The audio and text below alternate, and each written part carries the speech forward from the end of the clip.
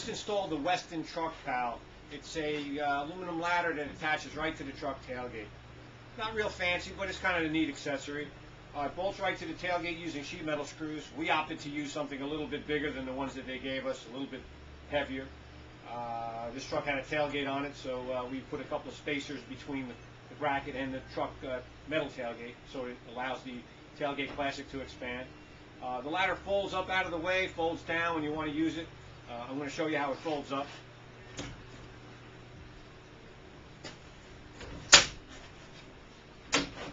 A little latch on the side,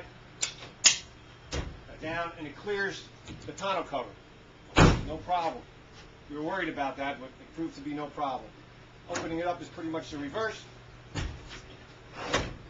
Latch it.